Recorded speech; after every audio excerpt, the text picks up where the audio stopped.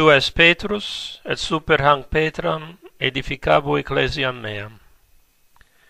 The ancient song with these words of Christ introduced the rite of the Ordinary Public Consistory, in the course of which Monsignor Prosper Grech, Professor Emeritus at various Roman universities and consultor to the Congregation for the Doctrine of the Faith, received the Cardinal's biretta and diaconal title of the Church of St. Maria Goretti. After 111 years, he is the first Augustinian to enter the College of Cardinals, and only the second Maltese cardinal in history. In recognition of this fact, in addition to the officials of the Augustinian order, Prior General Robert Prevost and his collaborators present in the Basilica, were members of the delegation of Malta led by the President of the Republic, George Abela. The conferral of the cardinalate on Father Grech and 21 other candidates is above all an ecclesial event, the Pope declared in his homily. Cardinals, by virtue of a church in Rome being assigned to them, are fully inserted into the Church of Rome, which is led by the successor of Peter, in order that they may cooperate closely with him in governing the universal Church. To the new cardinals is given the service of love. The Pope announced love for God, love for his Church, love for one's brothers and sisters with unconditional loyalty, even to the shedding of one's blood if necessary, as the formula for the bestowal of the biretta and the color of the cardinal's robes indicate. In the passage of the Gospel that was proclaimed, there is an allusion to the Passion.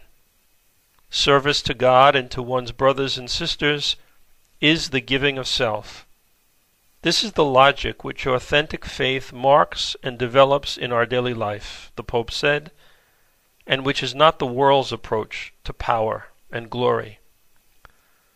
Looking at the disciples, power and service, egoism and altruism, possession and gift, profit and generosity. These attitudes, which are deeply in contrast one to another, meet head-on in every age and in every place.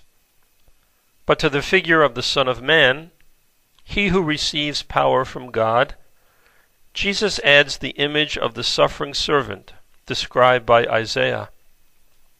He receives power and glory insofar as he is a servant, but he is a servant in that he takes upon himself the destiny of suffering and sin for all humanity. The Pope then addressed the cardinals directly.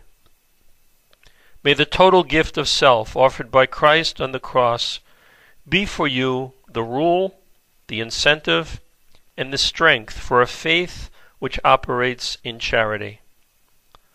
On the ring which was given to each cardinal are depicted Saints Peter and Paul, and in the center a star which is a reminder of the Madonna.